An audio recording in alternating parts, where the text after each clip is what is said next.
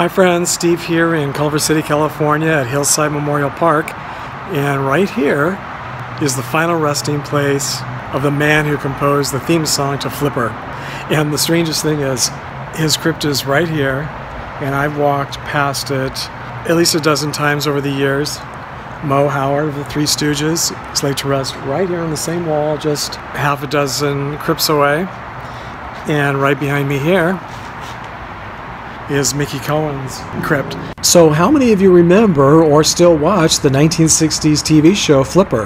It aired from 1964 to 1967 and was based on the 1963 movie also called Flipper, starring Chuck Connors and Luke Halpin. I remember seeing the movie and watching the TV show as a kid, but to be honest, I haven't seen it or even thought about it since then.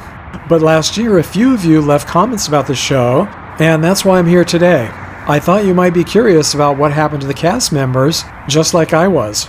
Today I'm also going to share quite a few photos sent to me by viewers and subscribers taken on their own visits to famous gravesites. And at the end I'll be giving a shout out to all the subscribers who suggested that I do this video.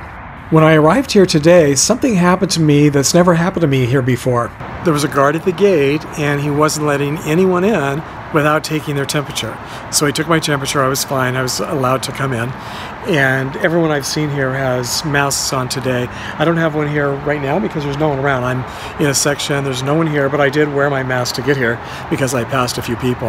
And I know a lot of you have said how silly it is to wear a mask in the cemetery, but there are a lot of people who work here in the cemetery, and there are a lot of people who come for funerals, and there's actually usually quite a few people in the cemetery, so it makes a lot of sense to wear a mask, I think.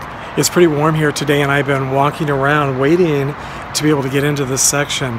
The only person I came to visit today here in the cemetery was Henryk Vars. I thought I would be in and out in 15 minutes or so, but they were having a funeral right in front of the door to this outdoor mausoleum. But it was kind of funny because it is the only funeral that I see here in the cemetery today, and it was blocking the entrance to the one final resting place that I wanted to visit. To find Henryk Vars' crypt, you enter the Court of Love here, and then make a right, and then in the center of the court you make a left, and then follow the pathway straight ahead to the Alcove of Love, which will be through the archway on the right-hand side. Henryk Vars was a Polish-born composer who was drafted into the Polish army during World War II and became a German prisoner of war. He miraculously escaped and immigrated to the US and ended up composing more than 100 movie and TV scores during his long and very memorable career. He died at the age of 74 here in Los Angeles on September 1st, 1977. The lyrics to the Flipper song were written by a songwriter who went by the name By Dunham. Dunham died at the age of 90 in Encinitas, California on April 12, 2001, but I was unable to find any burial information online at all.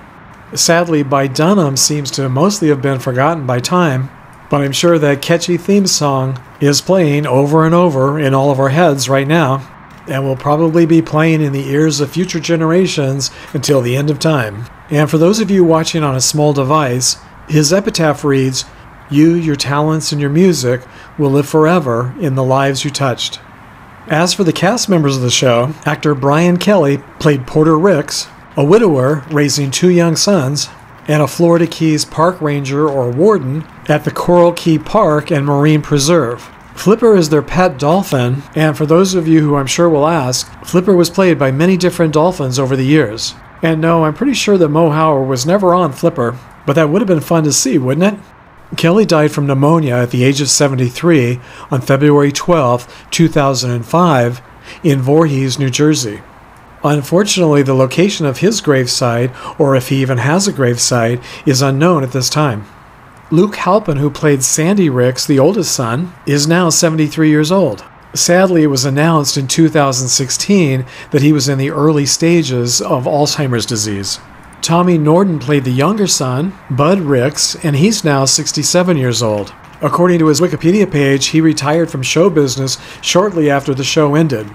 And it's weird to think how in 1963, actor Chuck Connors played the movie screen father to Luke Halpin's character in the movie Flipper, and the TV screen father to Johnny Crawford's character on The Rifleman.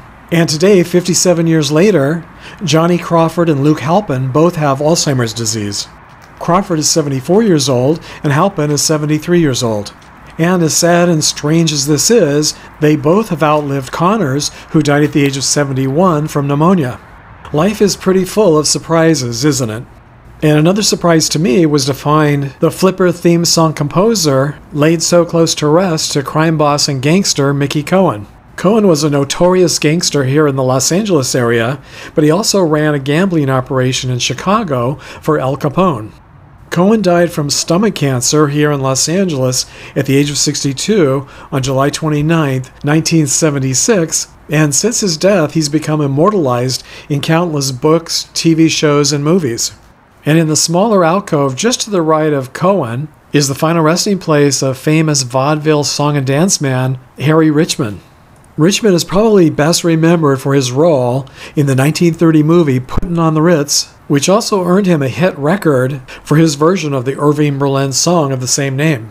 A while back, subscriber Timothy Kovacic sent me some photos from his visit to the Mount Carmel Catholic Cemetery in Hillside, Illinois.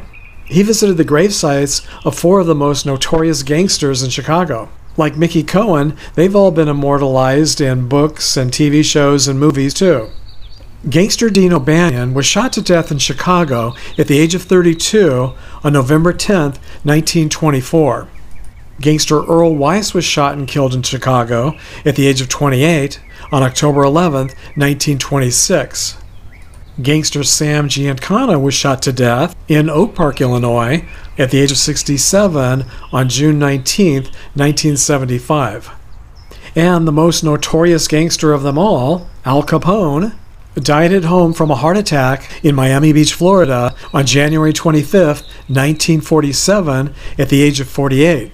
Timothy also purchased his own future final resting place in the Niche Gardens of Gabriel at Queen of Heaven Cemetery, which is right next door to Carmel Cemetery. So I guess he was just getting to know his future neighbors. Thanks, Timothy, for sharing your visit with us.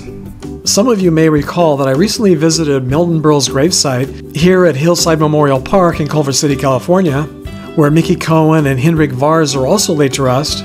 And shortly afterwards, my friend Big Bill Anderson sent me these 2 photos. This is a picture of Big Bill with Milton Berle in Las Vegas in 1993. And this is a picture of Big Bill with Johnny Crawford in 1985 at the Sportsman's Lodge in Studio City at a Cauliflower Alley Club reunion. Thanks, Bill, for sharing these photos with us. And this week I want to give a shout out and a very big thank you to my newest PayPal supporter, David Hadley, and my newest Patreon supporters, Dr. J.B. Dingy and Don Ridpath. I also want to thank Patreon supporter Michael Bodden for recently increasing his pledge. Thank you, David, Dr. JB, Don, and Michael, for your very generous support of this channel. I really do appreciate it. And as I promised earlier, I want to give a shout out to all of my subscribers who suggested that I do this video. So thank you, Sweet Pea, WreckCars69, Ramon Yanez, Janine Harrison, Buck Johnson, Edward Wolf, Bob Sebring, Carolyn Smell, and Kathy Bowen. I'm home now, so I guess that's a wrap for today. So until our next trip down memory lane together, happy travels, everybody.